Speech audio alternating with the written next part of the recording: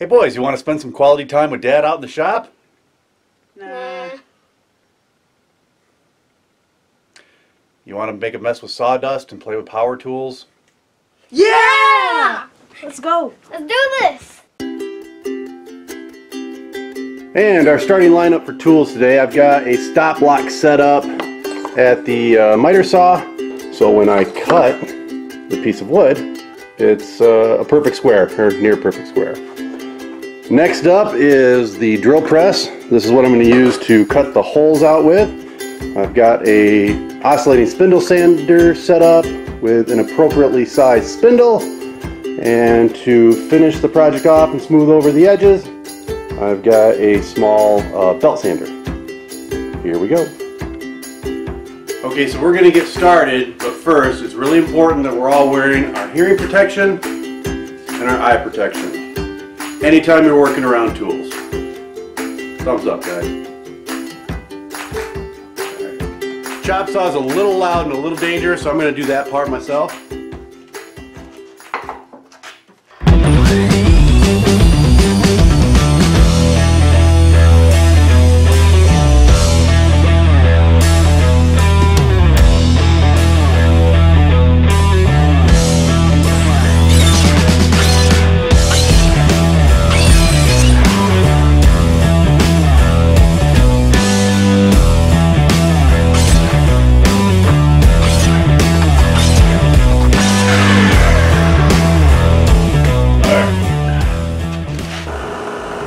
Now, here at the drill press, I'm holding the piece in place and I'm letting my son control the plunge.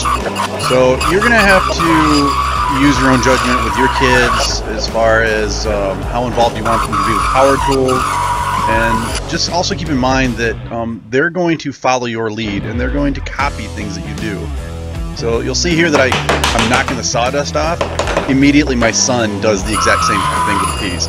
So they will look at you for examples on how to do things. Let go.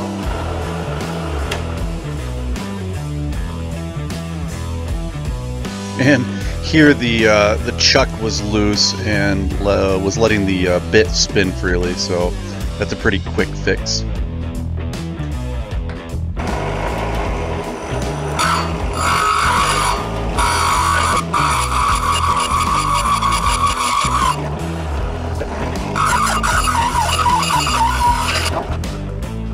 Always wait till it comes to an end.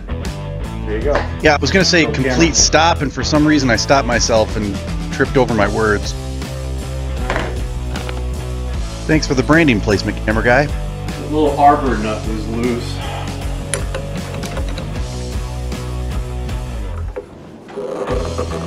There we go.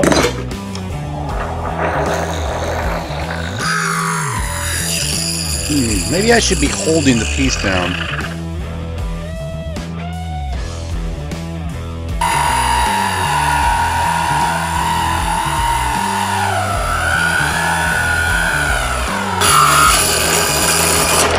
And here's why I should be holding the piece down.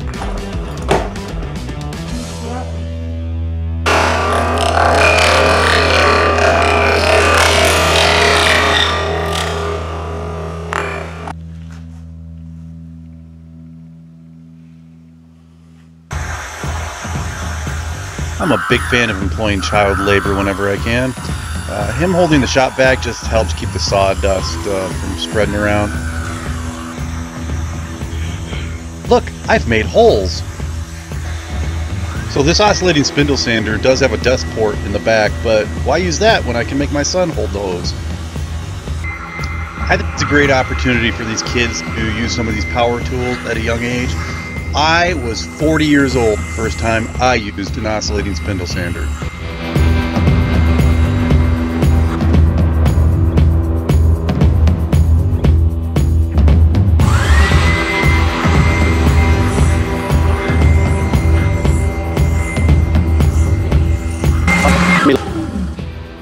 I'm smiling. Remember, it's important to use your face mask so you don't breathe in bad stuff.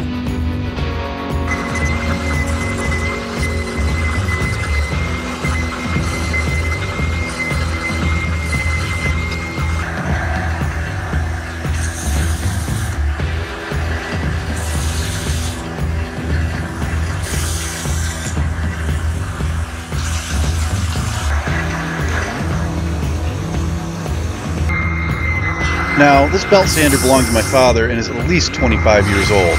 The belt is almost as old. I'm just glad it didn't happen when my son was using it.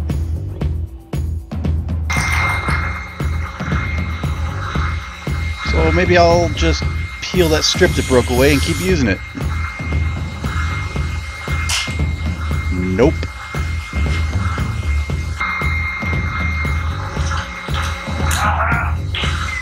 And I just realized that the oscillating spindle sander's been on this entire time.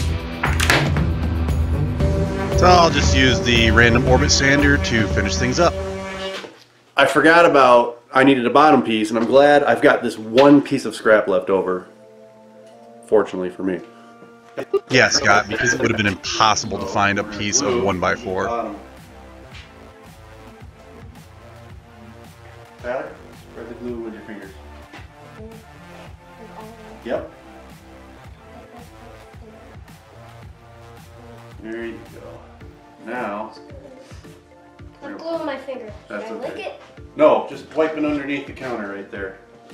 Alright, now we're going to put this about where we think it's going to be. And then we've got about 5 minutes to get this all set up, so we're going to be quick about it. So I'm going to do this, and you guys are going to spread it. I'll keep on doing the finger spreading. Okay.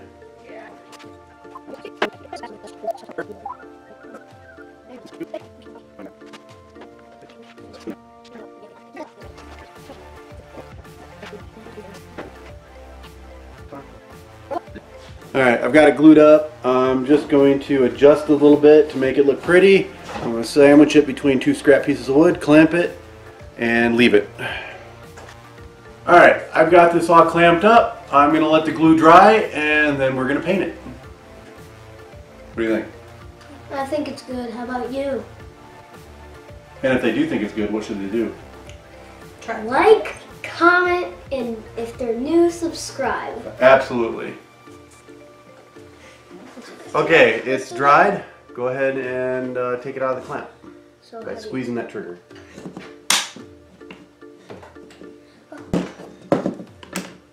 It's not moving. So, we had to wait overnight for this to dry. And now we're going to decide what we're going to do with it. We should probably paint it.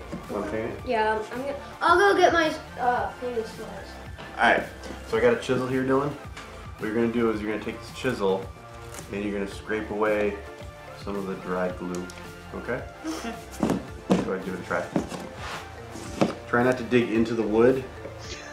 Notice how I'm more concerned about the wood than my son's safety. Yeah.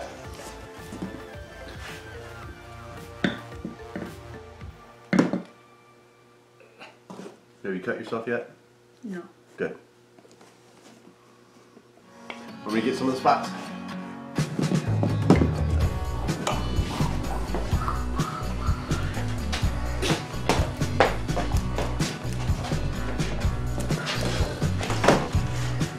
We can write on it with some brown paint, and then I can seal it, and it'll look like the natural wood color.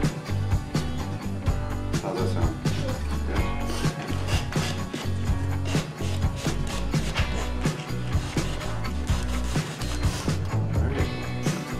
I needed a thinner sanding block to get in all the nooks and crannies, and I didn't have one, so I just took a scrap piece of wood, wrapped some sandpaper around it, stapled it with a staple gun, and it worked great.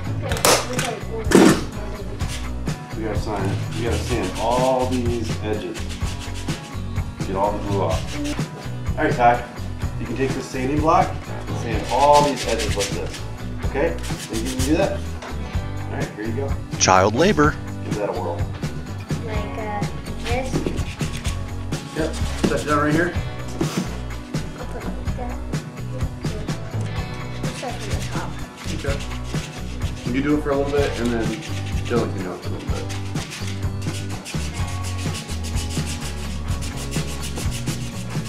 While Dylan's helping sanding, we picked up this acrylic paint, and we're just going to use it to decorate the outside of that. And then once we're done doing that, we're just going to spray over that with spray lacquer. only neighborhood to build them in. Please like and subscribe and share and click the bell or tap the bell. When you're done sanding little projects like this, it's a good idea to get this tack cloth. This is just a sticky, it's like a cheesecloth that's got this sticky material on it. And what that does is when you wipe it down, it gets rid of all the dust, so it doesn't stick on this when you apply the spray lacquer or the paint. Bless you. Alright, and now we're ready. We are ready. Add some paint.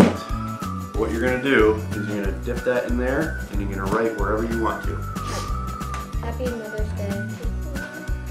I don't want to mess up. What happens if I mess up? Doesn't matter, Mom's going to love it even if you mess up. Right.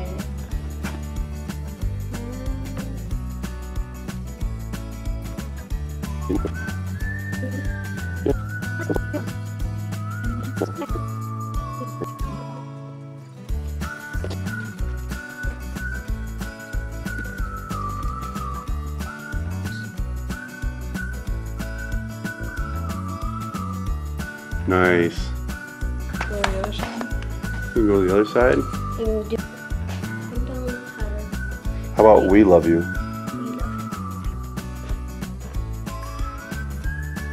There you go. Nice save, kid. See, it doesn't matter. We love you.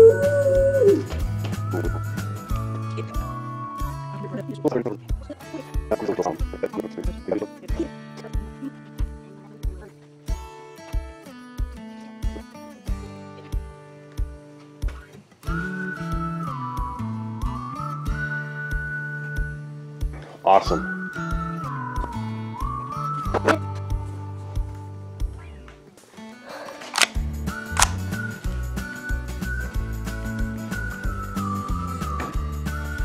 I can't do it. I can't.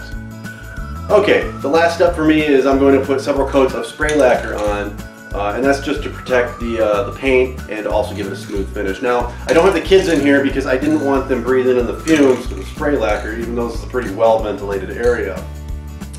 So I'm just going to go ahead and do that. Now, this wasn't exactly an instructional video on how to make a pencil holder. It was really more designed to be an inspirational video. I wanted to show you that no matter what your skill level is or what kind of tools you have, you can figure out some way to get your kids involved in making, woodworking, whatever it is you're into. So thanks for watching, and remember, if I can do it, you can do it.